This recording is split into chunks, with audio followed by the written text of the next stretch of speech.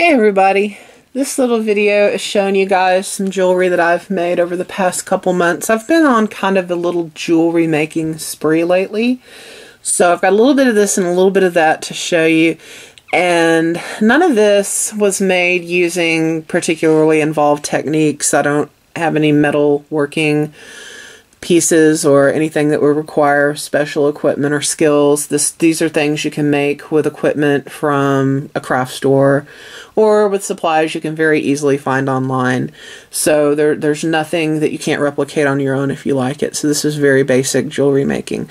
And this first thing that I'm holding up is a pendant, which I made at the Create and Keepsake convention, and it's using a pendant tray, a glass tile, and an image behind it. And the company is called Craft Fantastic. And I've already shown this in my Create and Keepsake video, but I've made more pieces with the supplies I bought and using the techniques I learned. So this is one of the pieces I made there at the convention.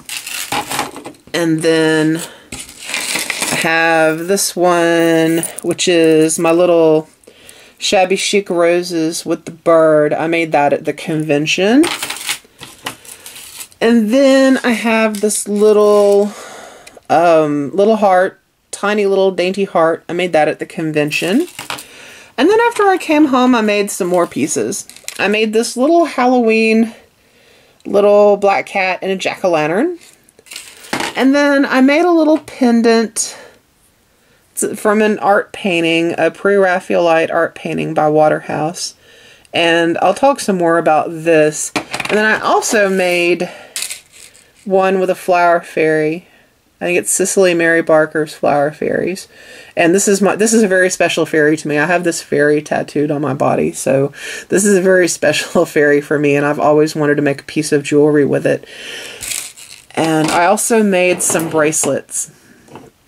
And these were little kits from Craft Fantastic. This one, the shabby chic pinks, and it's flowers and little birds. And I made this one because I have a sweater, the shade of pink, and I have another sweater, this kind of darker shade of pink, that I like to wear when the weather is cooler. So I thought I'd make a bracelet with those colors in it because I really don't have any jewelry to go with them.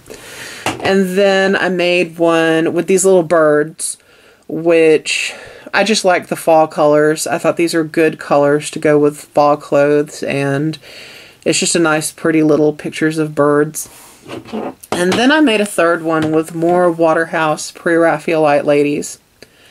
And these are just women from various Waterhouse paintings.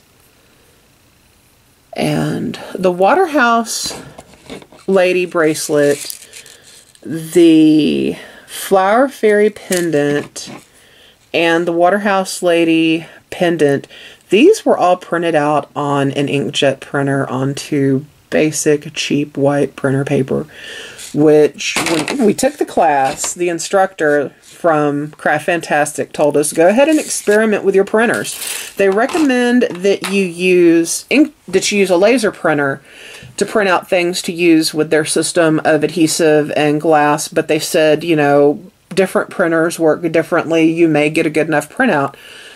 And they encouraged us to just try, because the worst that happens is you have to soak it in water and scrape the paper off the back and use the glass over again. So I've got this little set of image files from an Etsy vendor. I bought it with the intention of using it to make soldered glass art, but I thought, you know, I'll try it with this. And I went ahead and printed it out, and it came out great. So now I have myself a little pre-Raphaelite lady bracelet.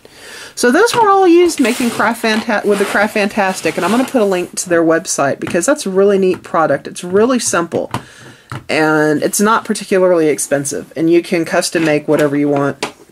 And then I also made just a little Halloween bracelet for fun. I had some leftover beads from a charm swap I did. And these are really cool beads. They're almost kind of rubberized. They came from JoAnn's.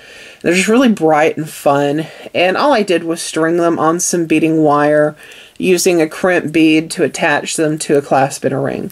So this was just something fun to wear on Halloween. And then also using that same technique with the beading wire and the crimp beads. I made myself a necklace out of freshwater pearls. And it is a beautiful color of kind of a seafoam bluish green. These actually came from Hobby Lobby. And believe it or not, the pearls came, and they are pearls, came from Hobby Lobby. And what happened was I used some in a charm swap, and I went back and got some more when they were on sale. I bought them on sale when that particular line of jewelry components was on sale. It took about 3 strings to make this necklace, and the beads were $10 a string, but I did get them on sale half price, so it wasn't that bad.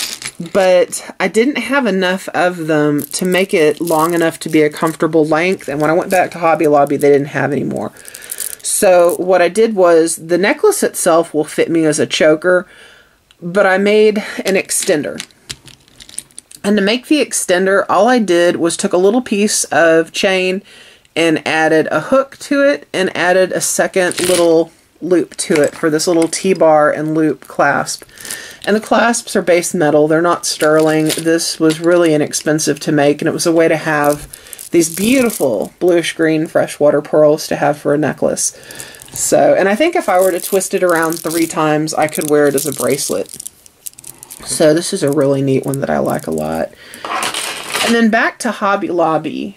These 3 pieces I'm going to show next were just used making components and attaching them together. The line is called Metal Gallery, and all I did was buy chains and pendants and attach them together. And this is just a kind of a smoky gray crystal on a pendant, and then I put a chain on, put it on a chain. And all I did was I opened up the links with pliers, hooked them on to the loop, and it's got a little clasp on it. My neck is a little big because everything about me is a little big, so I ended up having to use 2 chains on each of these necklaces I'm going to show you. I didn't use all of the 2 chains, so I used like a chain and a half or a chain and a third, but I couldn't get by with just 1 chain. So that's how that one works, with it kind of hanging in the middle. I waited until Metal Gallery products were half price so that I wouldn't be spending as much. And then this one I've already worn in a video. And it's a neat heart pendant with black kind of caviar beads set inside it. And it's this kind of blackened metal, almost a hematite look. And it's just got a neat chain effect.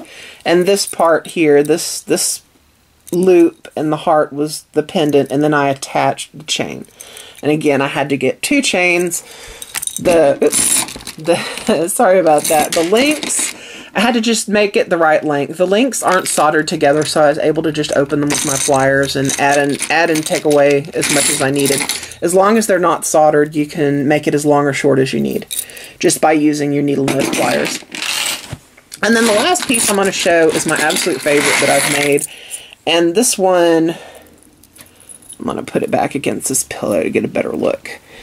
It is kind of a smoky, heart-shaped crystal with this loop that has the rhinestone crystals. Now this was all one piece, and then I put the chain on. What I did was I just opened the loops with my pliers, slipped it around this ring with the rhinestones, and closed it on both sides. And again, it's got a clasp to put it on and off. I really like this one. This one looks neat on, and it's just got a nice weight and feel to it. It looks a lot more, what's the word I want to use? High-end than what it is. I mean, the pendant was $5.99 before, I think before it was on sale, and the chains were probably a few dollars each, so this is maybe a $12 at most piece, and it looks like something you might find in a department store. It's obviously costume jewelry, but it doesn't look like really cheap costume jewelry. So that is it, and all of the stuff, like I said, was made using basic techniques, basic tools, basic supplies. So if anyone has any questions on how I did some of this or where I got the supplies, feel free to let me know. And I'm going to put the link for Craft Fantastic there in the description box. So I will see you guys later. Bye.